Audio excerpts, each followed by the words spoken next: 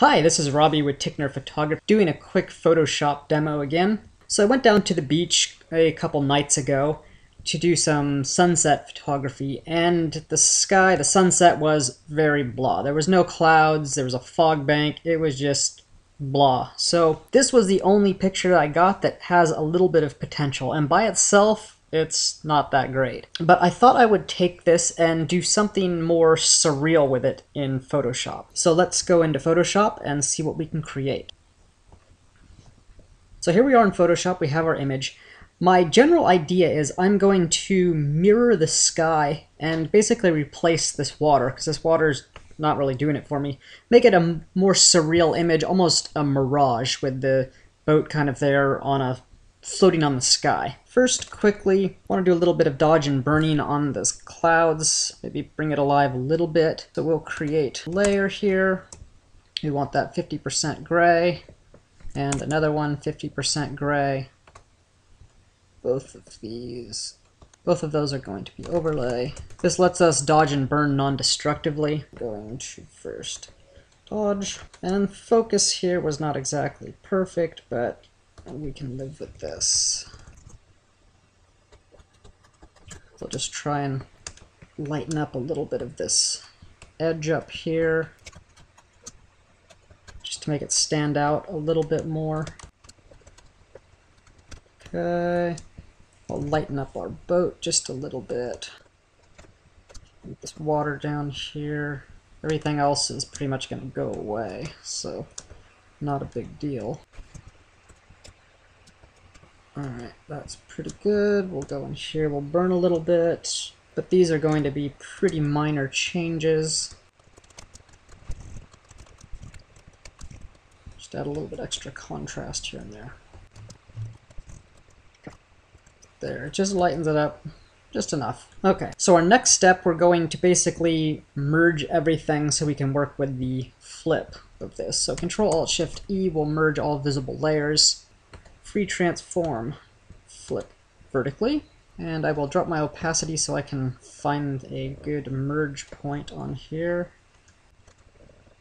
And probably right there is good. Bring that back to 100%. We will add a layer mask, a gradient, and something like that should do it. And a little bit more. Okay. So that's looking pretty cool. Okay, so we're looking pretty good, but it's perfectly mirrored. I want to give this water down here a little bit of life. So we're going to duplicate our bottom layer, bring it to the top, and we're going to do a lighten color. And here you can see what that did. It kind of let some of the water pass through. So we'll drop the opacity on that. And just gives a little bit of life to this water down here. And that's better. It adds a little bit more believability to this reflection, but still it's a perfect mirror. And it's just not quite right. We need some water distortion on here. So we're going to create a displacement map and apply that. So let's go do that. First, we're going to duplicate our layer into a new document, because we need this displacement map as its own saved document. So the displacement map needs to be first black and white, and it needs to be ultra high contrast. So we'll do that by bringing these together.